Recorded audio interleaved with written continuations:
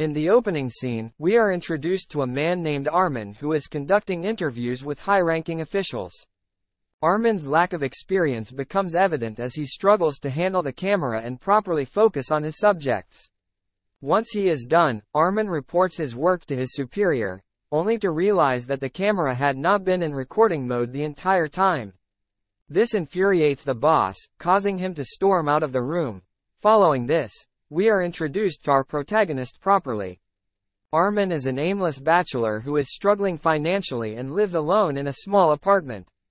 He displays a lack of understanding when it comes to women, as demonstrated when he invites a girl named Rosa to his place. In an attempt to create a romantic atmosphere, he plays pre-coital music. However, when Rosa requests to use his toothbrush, Armin refuses and instead offers her a new one. This action upsets Rosa, leading her to leave without saying anything. In the next scene, Armin visits his parents' house in order to see his grandmother, who is bedridden. Armin's personal life is dysfunctional because his father has abandoned his mother and he is now with his younger lover named Lilo. That night, Armin stays with his grandmother, rests his head on her shoulder and provides her with comfort, assuring her that everything will be okay. The next evening, Armin decides to visit his biological mother even though his father does not want him to. He believes that his mother is waiting for him. After a long drive, he arrives at his mother's place only to discover that she is having a good time with her friends. The sight leaves him feeling rejected, and he quietly departs with tears in his eyes. He then drives to a river coast where he sees people joyfully enjoying a cruise party, which intensifies his feelings of loneliness. The following morning, Armin wakes up in his car and decides to go to the nearby grocery store to purchase some food. Upon entering, he realizes that the store is deserted. He looks around and calls out for the cashier, but no one is there to respond to him. As a result, he grabs some items and leaves money on the cashier's table as a generous gesture. Exiting the grocery store, he notices a few motorbikes and cars with their engines still running at the gas station. However, he does not pay much attention and drives away. Gradually, Armin starts feeling a sense of unease due to the completely empty roads. Shortly after, he comes across several abandoned scooters in the middle of the road. Feeling an eerie sensation, he tries to contact his father but fails to reach him. Panic sets in, so he rushes back to his father's place. Upon arrival, he finds the door locked from the inside, prompting him to knock. Worry builds as there is no response, and this leads him to forcefully break the entrance door. Inside, he only discovers the lifeless body of his grandmother lying on the bed. This freaks him out and he starts screaming for help, but once again, no one responds. Left with no choice, he enters the house of a neighbor named Lothar but only finds the family dog, Cosmo. Unable to comprehend what is happening, Armin returns home and ponders to himself. His confusion heightens when he realizes that his phone has no network signal and the water taps have run dry. Before long, he hears a noise coming from the entrance door. Upon checking on it, he discovers Cosmo, who is injured and is in its final moments. Believing that someone is responsible for all of this, Armin grabs a rifle and heads to Lothar's house to confront the presumed intruder. However, his assumption proves to be wrong as he finds no one there. The next morning, Armin improvises a shower using a bottle of water and proceeds to carry out his grandmother's final ritual. For this, he collects all the books, copies and papers, places it beneath his grandmother's bed, douses them in gasoline, and sets them ablaze with a lighter. After this, he heads out on a drive along an empty rural road, encountering numerous abandoned vehicles along the way. Soon after, he comes across an upscale police sports car. Armin, who has never ridden any luxurious cars in his life, immediately gets inside the car and thoroughly enjoys the ride in it. After a while, he enters a tunnel, where he discovers an overturned truck housing trapped horses. Feeling bad for them, he immediately frees the animals from their confinement. The scene then cuts to a few years later, and we see that Armin is living his life like a farmer. He has constructed a wooden dwelling somewhere in the woods of the desolated world, where he rears various birds and animals such as chickens, ducks, horses, and goats. It becomes evident that he has adapted to solitary living as he sews clothes on his own, searches for food, and cares for his animal companions. Apart from all this, he even works on his new invention to generate electricity with the help of water from the nearby river. One night, while sleeping, Armin is awakened by the sounds of a restless goat. Upon checking on it, he discovers that the goat is in the midst of giving birth. Armin witnesses the entire birthing process and experiences a profound sense of joy. However, his happiness is short-lived as the baby goat is snatched away by a jackal the very next morning. Feeling bad for the mother goat, Armin chases after the jackal with his gun, but his efforts prove fruitless. Disheartened, he returns empty-handed and sits with the mother goat for a while, contemplating the loss. One particular day, Armin rides on his horse and ventures into the woods to scavenge for necessary goods. As he enters deep into the woods, he, along with his horse, is suddenly attacked by a wild dog. Reacting swiftly, Armin shoots the dog, but in the process, he falls from his horse and sustains a head injury, causing him to lose consciousness. After a while, we see someone arriving at the scene with a flashlight and observing the injured Armin. In the morning, Armin regains consciousness, only to find himself wrapped in aluminum foil, keeping him warm. He has no idea how he ended up like that.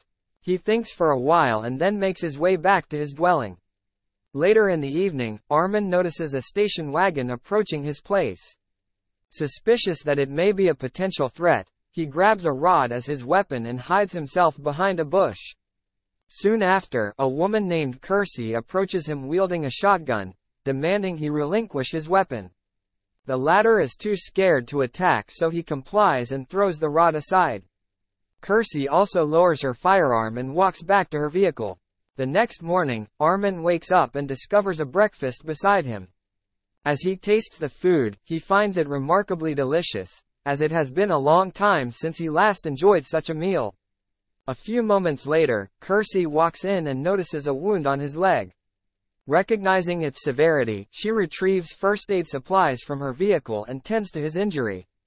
Later, as they sit down for a cup of coffee, Kirsty inquires why Armin chose to reside in this remote location instead of an urban area. In response, he explains that this place holds a sense of belonging for him.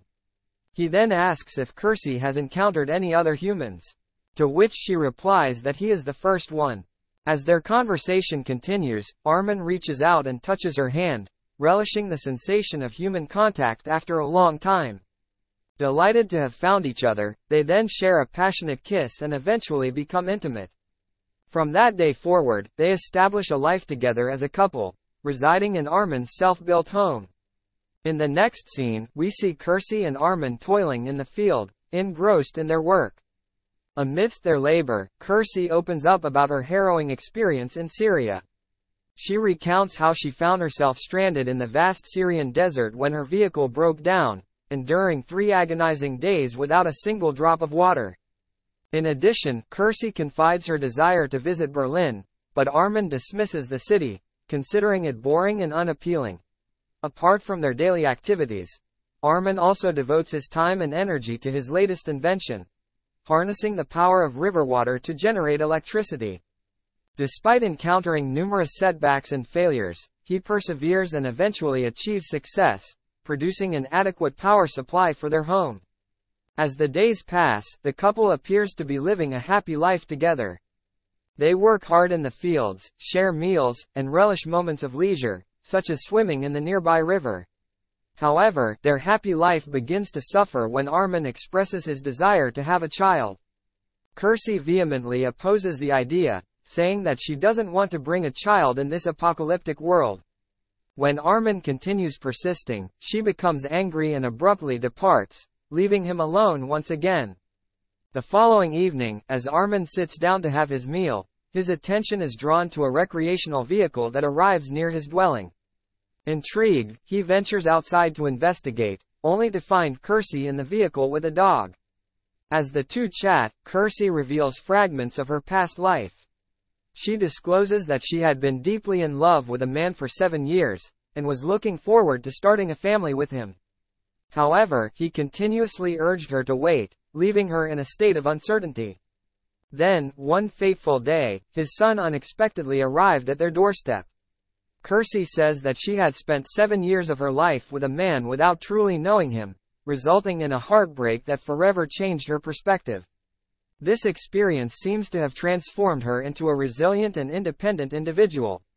Additionally, Kersey expresses her desire to travel to the south with Armin.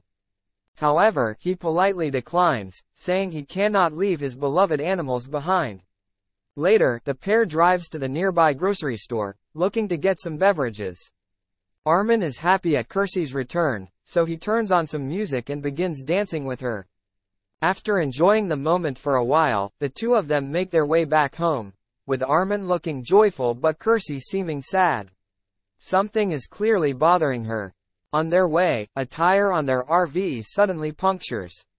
Seeing this, Kersey asks Armin to repair the tire by the following morning, revealing her intention to leave. This makes Armin sad and he inquires if she will return. Kersey simply says, "Don't wait for me." As night falls, she goes to bed, but Armin is restless. He just stands before her and keeps staring at her beautiful face. In the morning, Kersey awakens and prepares a cup of coffee for herself. Just then, she finds Armin's recipe book, which grabs her attention. Going through its pages, she stumbles upon a photograph of Armin alongside his grandmother, which makes her smile. At the same time, Armin brings her RV back after successfully solving the tire issue. Handing her the vehicle keys, he cautions her not to exceed a speed of 80, as the tires might experience instability. Shortly after, Armin and Kersey share a kiss for one last time, and she expresses her gratitude to him for fixing her tires and allowing her to leave. As she prepares to drive away, Armin stops her. Not wanting to be alone again, he makes an impulsive decision to go along with her. He asks her to wait just for a minute so that he can free all of his animals. With this request, he starts opening all the cages and sets the animals loose. But as he does this, Kersey suddenly drives away, leaving him behind.